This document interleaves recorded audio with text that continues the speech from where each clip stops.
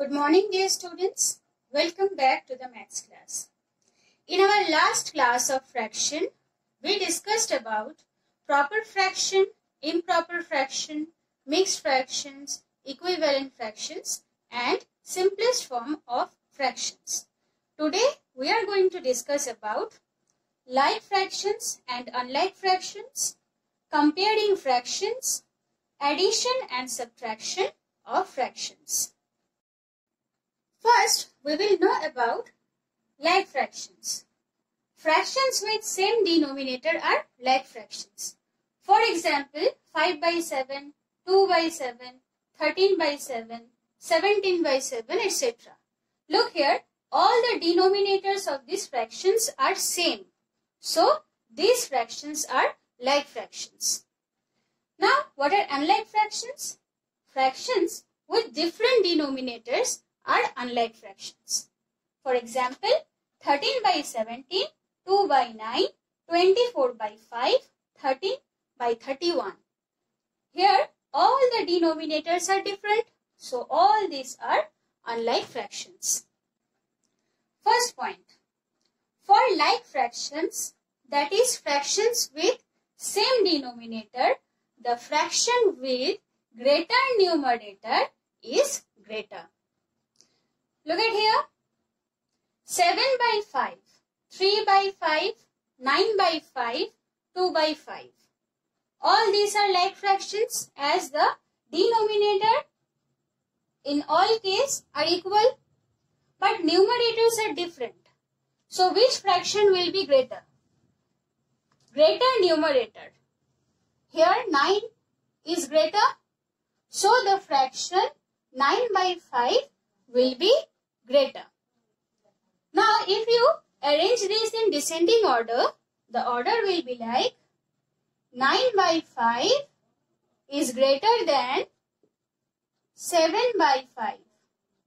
Okay? It is greater than 3 by 5. And the smallest one is 2 by 5. Now tell me, among these two fractions, which one is greater? 13 by 17 or 25 by 17? Yes, the answer will be 25 by 17. As if you compare the numerators, 25 is greater than 13. Now, how will you compare unlike fractions? Rule 1. If numerators are same but denominators are different, then the fraction with smaller denominator is greater. Now look at here, students. 2 by 5, 2 by 9, 2 by 13, 2 by 3. Here all the numerators are same, but the denominators are different.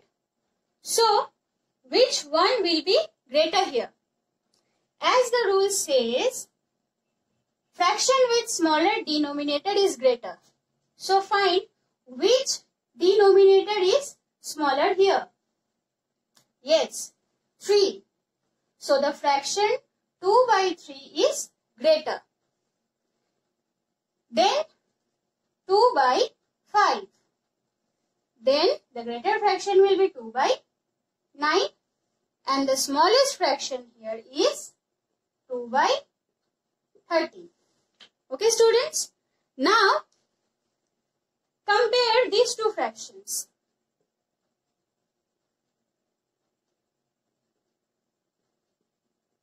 And tell which fraction is greater here.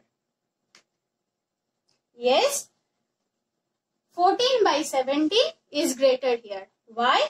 Because 17 is the smaller denominator here. Rule number 2. If numerators and denominators both are different, then first find the LCM of the denominators. Then find equivalent fraction of each given fraction with that LCM as denominator. Let's see one example. Here 2 by 3 and 3 by 4 are two fractions and you will have to compare them. Now look, the numerators and the denominators are different. So first we will have to find the LCM of denominators, that is LCM of 3 and 4. Now you know how to find LCM, right? 3 ones are 3, 4 is not divisible by 3. Again give 2, 2 twos are 4, again by 2. So LCM is 3 into 2 into 2, that is 12. To find equivalent fraction with denominator 12, we will have to multiply 3 with 4 and also the numerator 2 by 4.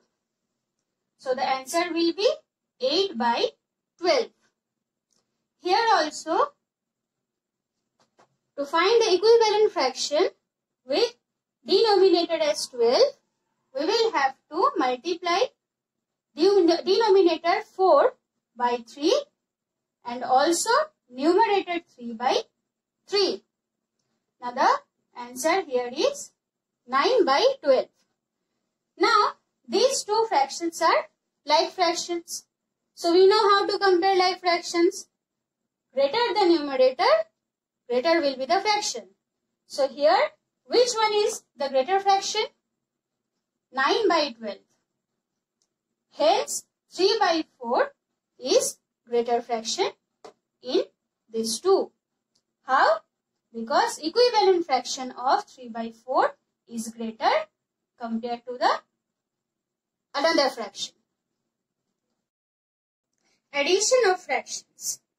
Students, do you remember in class 5 we did addition and subtraction of fractions? So let's recall it. First example, 2 by 3 plus 1 by 7. First we will have to find the LCM of denominators. Now LCM of denominators 3 and 7 is 21. Now we will have to divide this LCM by denominator of first fraction. So we know 3 sevens is 21. Now we will multiply the numerator with the quotient. Here also, first we will have to divide 21 by 7. The result is 3. Again we will have to multiply 1 and 3.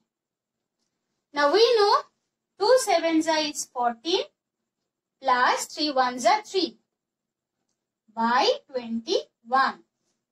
14 plus 3 is 17. So the answer of this addition is 17 by 21.